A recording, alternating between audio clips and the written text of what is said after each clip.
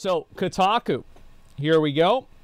A Kotaku senior editor recently complained about being blacklisted by Nintendo of America on pre-release coverage. So in retaliation, they decided to publish leaks for Tears of the Kingdom. There's no way this is real, right? This is a no-shot situation?